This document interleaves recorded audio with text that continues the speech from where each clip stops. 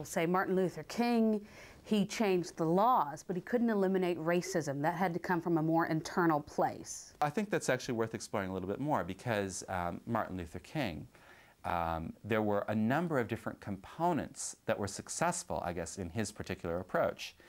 There was a protest element, which was necessary in its day, but if that's all it was, I don't think the movement would have been successful.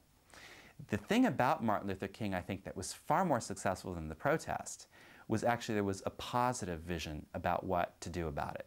So it wasn't just saying we think racism is wrong. It was also a message of hope. It was a positive, constructive message which said to white America, this is below your dignity. This is a vision of the type of society that we should be a part of.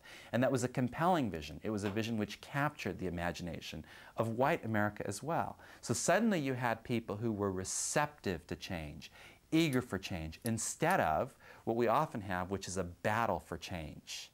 As long as we construct this as a battle, there's a win and there's a lose. And as long as there's a win and a lose, it's going to be very difficult for us to have meaningful change. What we need to do is construct it as a win-win. And the way we construct win-win is with vision. Where there's vision and where that vision is compelling, where that vision is attractive, people want change. And ultimately, that's how we see meaningful change in our society. So sort of like a Baha'i perspective, you're arguing that he had a spiritual base, the kind of changes he was making had a sort of a deeper aspect to it. I think that's true. I think, again, I think when we use the word spiritual, people often misconstruct that word. So they think of institutions, they think of church.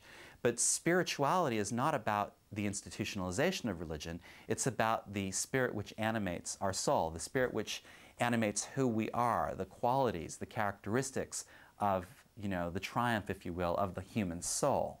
So when we think about then the qualities that make us human, fairness, justice, love, these things, these are the qualities that define spirituality. And absolutely, whenever you're talking about positive, constructive social change, ultimately, you're talking about spirituality. You're talking about empowering those positive characteristics of the soul. So there's no doubt about it that whenever you're really talking about meaningful, social, positive change, you're appealing to those characteristics, the sense of fairness in people, a sense of justice, a sense of compassion, etc.